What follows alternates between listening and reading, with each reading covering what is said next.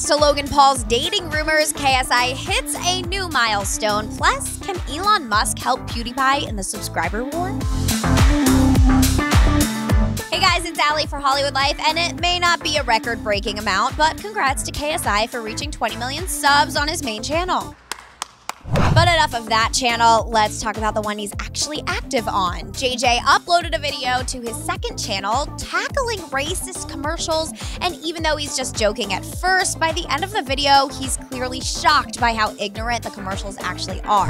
की नई 30 दिन वाली ट्यूब रोज लगाओ और 30 दिन में पाओ चांद सा निकलो. Lightning cream? This is an advert for lightning cream. แค่ขาวก็ชนะใหม่Snow. No. Whiteness makes you win. No. I'm f***ing done. Whiteness makes you win?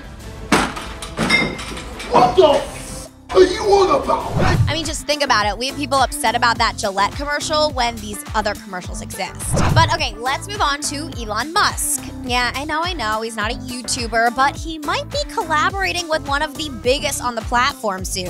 Elon tweeted this picture with a flamethrower captioned "Host Meme Review." PewDiePie retweeted saying, "Don't shoot, please host, we need this." Mr. Beast even chimed in by telling Elon he'll give him $5 and buy a Tesla if he hosts Meme Review. The last notable public figure to host Meme Review was Ben Shapiro back in November 2018, and an appearance from Elon could help Pewds get some new eyes on his channel and push him a little further from T-Series. But okay, from memes to Mavericks, Logan Paul's movie Airplane Mode is set to make its world premiere at the Mammoth Film Festival on February 8th, 2019. Both the Paul brothers have writing credits on the film, and the cast includes personalities like Casey Neistat, King Bach, Lele Pons, David Dobrik, and even Nick Swartzen.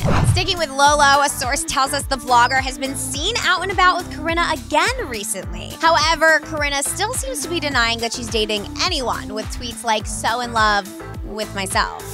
Well, that's good. Self-love's really important. And Corinna continued to be in love with herself after she, quote, compared vaginas with 4 other women. Why?